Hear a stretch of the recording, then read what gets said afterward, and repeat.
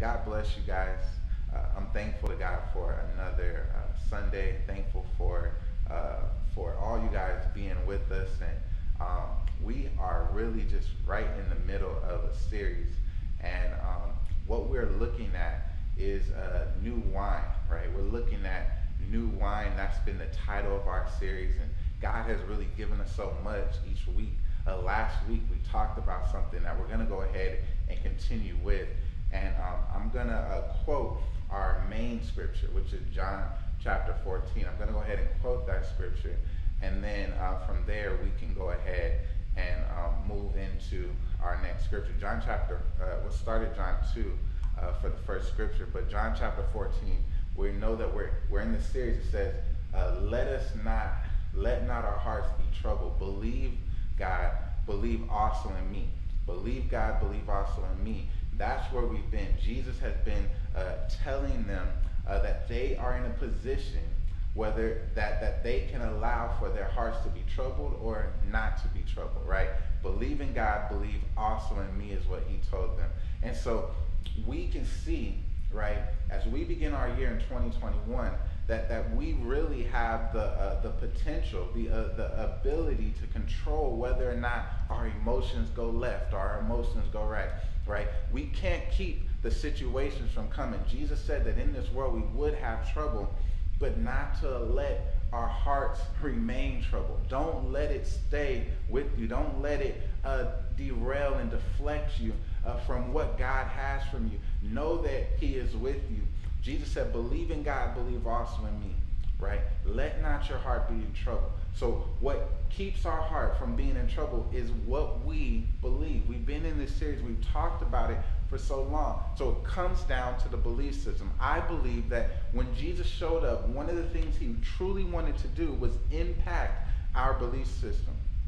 He wanted to impact our belief system because what we believe truly determines what we see in life, what we manifest in life, what God is able to truly accomplish. He went into a place and he said he was not able to do what he came to do because of all of their unbelief.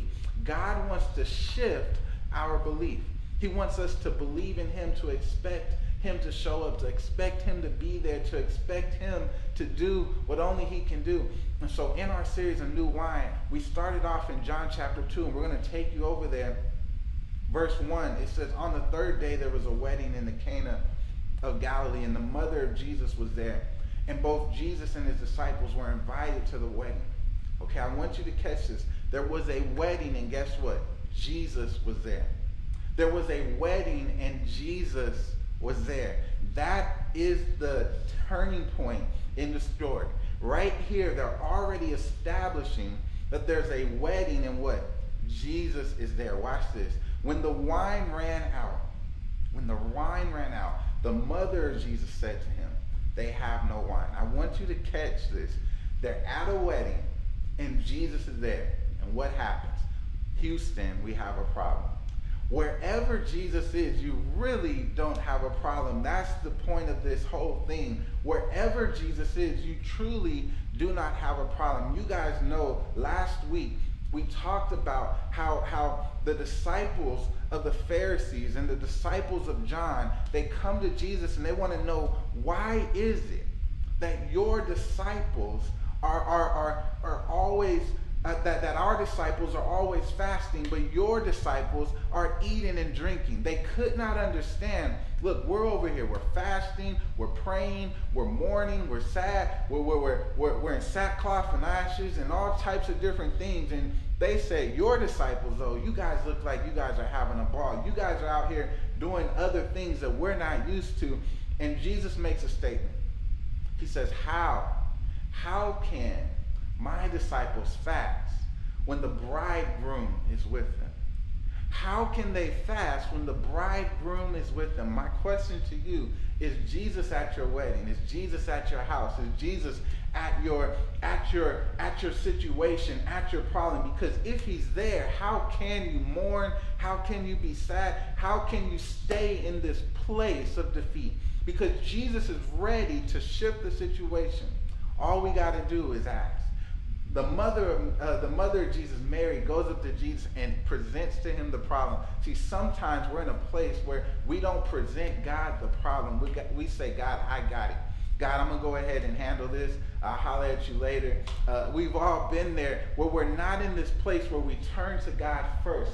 I love how Mary, she must have seen this demonstrated in her house, because why else would she go to Jesus with the problem? See, she's the only one that has had Jesus around her the whole time. See, the Bible says that miracles have not been recorded, and all the things that Jesus actually accomplished was not written in the scriptures. Mary had an experience with her son that knew that he was the one that could fix the situation when it was the time. And so Jesus is here with us, and I'm asking you, what experiences have you had with Jesus? Because if you look back over your life, one of the things that me and Yvonne, we really work hard at is because it hits us. Trouble hits us. Situations hit us just like they hit you. But we're learning to look back and be like, you know what? This is familiar. I've been in this kind of situation. I've been in this place of fear and concern, but man, God did it last time. God did it last time. He was right there. He will do it again. He's not changing. He's a present help in the time of need. See, the presence of Jesus at this wedding made the difference. There was probably wine that ran out at other weddings, but Jesus wasn't at that wedding. I'm here to tell you that Jesus is at all our weddings. Jesus is at all he's at the place wherever we need him. He's a present help. I want you to say that. He's a present help in the time of need. In the time of need. Jesus makes a statement. He said, how can my disciples fast when the bridegroom is with them? How can we be in a place of mourning, in a place of want, when the bridegroom is with us? Let's look at 2 Corinthians chapter 3. We're going to move this morning. There's a couple places I want to hit. I told you guys last week, and I always say the great thing about a series is you could stop it and pick it up next week. 2 Corinthians chapter 3, I want us to go down towards the end of the chapter. I'm not sure of the verse. We'll look at verse 12. Therefore, having such a hope, we use great boldness in our speech. Therefore, having such a hope, we use great boldness in our speech. And we are not like Moses, who used to put a veil over his face, so that the sons of Israel would not stare at the end of what was fading away. But their minds were hardened, for until this very day, at the reading of the Old Covenant, the same veil remains unlifted, because it is removed in Christ. But to this day, whenever Moses is read, a veil lies over their hearts. But whenever someone turns to the Lord, the veil is taken away. Watch this. But we all, with unveiled faces, looking as in a mirror at the glory of the Lord, we're being transformed into that same image from glory to glory, just as from the Lord. Just as from the Lord, the Spirit. We're transformed into that same image. See, one of the great things about being in this covenant with God, being in this covenant with God, is when we look at God, when we see all the glory, when we're exposed to all that he is, it's not something that we just look to admire, but what actually happens is we're looking at a transformation that God is also trying to do in us. See, what God shows us and what Jesus is showing us is, look, the way that I move with my Father is the same way that you can move. It's the same way that you can expect for him to show up. It's the same way that you can expect for him to move on your behalf. When Jesus stepped into the earth, he didn't come here just to save us and get us an escape from hell or punishment, but he actually came to restore the image, to restore the understanding of this is how we move as sons of God. I'm not going to fear because my Father is right here. I'm not going to worry because my Father is right here. What, we don't got this? My Father is right here. It's according to his riches and glory. I want to go over to John chapter 6 and look at a story. See, they were at a place in John 2 that there was no wine. There was no wine. And Jesus decides to make this his first miracle. And we talked about this early in our series. We said, look, Jesus made something out of nothing, because the chemicals and the properties that are actually needed to actually put wine together were not present in the H2O. It's not present in the water. You needed some different chemicals to come together, elements to come together to make it. He made something out of nothing. He made something out of nothing. See, that was the first thing that he showed us that he had the capabilities to do. But in this story, we're about to see, because none of us can truly say that we're without nothing. You may not have what you want to have, but you always have something. You always have enough of when it's placed in the hands of Jesus. And what Jesus is showing is, not only am I coming to keep the party going, as we talked about last week, but I'm coming to show you the endless supply. See, it may look like you don't have it, but does my Father have it? Does heaven have it? Do we have what you need? Does the kingdom have it? That is the question. Let's look at verse 1. After these things, Jesus went away to the other side of the Sea of Galilee. A large crowd was following him, because they were watching the signs which he was performing on those who were sick. But Jesus went up on the mountain there, and he sat with the disciples. Now the Passover, the feast of the Jews, was near. So Jesus, after raising his eyes and seeing that a large crowd was coming to him, said to Philip, "Where are we to buy bread so these people may eat?" Where are we to buy bread so these people may eat? But he was saying this only to test him, for he himself knew what he intended to do. I want to stop right there for just a second. He himself knew what he intended to do. He asked Philip a question. Where do we get enough bread to feed these people? How we respond to that answer really shows if we have shifted our perspective and our understanding concerning our sonship, concerning our relationship with God and his heart and his mind toward us. See, as we continue this, you're going to see that they turn to a way or a method that was not the method of a son. It was the method of one that was without. But watch this. They turn to a natural method. Watch this. Let's look at it. He says, he said this to only test them, because he already knew what he intended to do. Philip answered, said, 200 denarii worth of bread is not enough for them, for each to receive just a little. And one of the other disciples, Andrew, Simon Peter's brother, said to him, "There is a boy who has 5 barley loaves and 2 fish, but what are these for so many people?" I want you to pause right here, and I want to talk about this. Look, he says to them, first, where are we to buy bread? Where are we to buy bread? It almost seems like Jesus set them up here. He set them up, and the scripture reveals that he said it to test them, because the question, right? The question that he posed to them was not leading them to the answer that he really wanted. Now, purchasing of bread, right? The funds, the amount of money that they had, the resources that they personally had, was not the answer or the solution for this moment. Right? They essentially, he pointed them in the wrong direction, and what he was looking for them was to turn back to the right direction. He was trying to show them that way of thinking is not going to lead you to the place that you want to be. I can remember many times where I had been in certain situations, and my thoughts and my mind and my way of thinking outside of coming into what the kingdom would do in the kingdom way, it would lead me into places that never yielded fruit. I was talking to a friend the other day as I was getting my hair cut, and we were just talking about decisions we made. Decisions we made that continue to lead us We're like, we thought it was a great idea, but all we had to do was turn to the God idea. See, God had been directing us and moving us into a different direction, but yet we hadn't yielded to that instruction.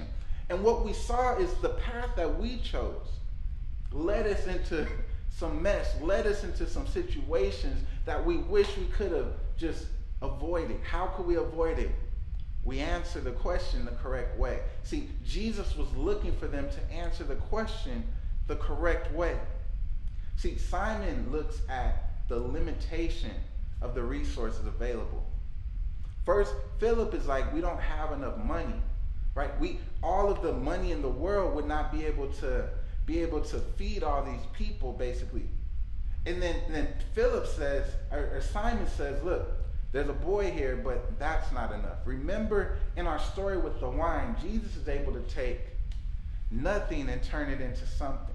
So whatever the spectrum of trouble or problem that you're in, Jesus is able to handle it. See, I love how he came out from the jump with a miracle that essentially is showing you that he doesn't need a lot.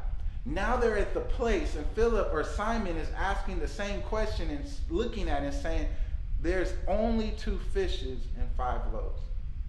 I don't know what limited resources you may see in the natural is happening in your life. I know that especially in the field that me and Yvonne are in, we're in basically a field that only pays what you go out to get, right? It's not a continuous, it's not like we know we're going to get paid on the 1st and the 14th or the 15th, or it's not this regularly scheduled program. So it constantly puts us in a place where we can see what we have, but we always see that it's not enough. It's not enough. And what God keeps reminding me and Yvonne is that it's always been enough.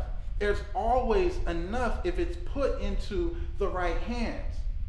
Why? Because God is able to take that which we have and bring to him. That's the power. That's one of the things that I love about giving, because what we do when we give, we take from what we have. Right? That little that we have, that not enough that we have, and we give it out. And what happens when you give out from what you have? Where you have less than even what you had. If I have $100 and I give you 50 of it, I only now have 50. But what is that now doing? That is still, that's keeping me in this place of understanding that God, in order for this to come forth, it's something that you have to multiply. I'm trusting you. That's why I love to continue to give, because it's always this place where, God, I'm not going to hold on to everything thinking that I can do it, but I'm going to put it into your hands and allow for you to multiply. I'm going to trust you that as I give to this need, or I give to this ministry cause, or I give to this individual, that it's not going to be on me to bring this forth. It's going to be on you to bring this forth. So Simon asked the question. He says, look, there's a boy, but that's only 2 fishes. Look, he only brought lunch for himself. He's not going to be able to feed all of us. Now watch this. Verse 9. There's a boy here who has 5 barley loaves and 2 fishes, but what are these for so many people? Jesus said, have the people recline to eat. I want you to catch this. Have the people recline to eat. That's essentially Jesus saying, tell them to kick their feet up. Tell them to kick their feet up. See, what moves us into the place that God has for us is a shifting into rest.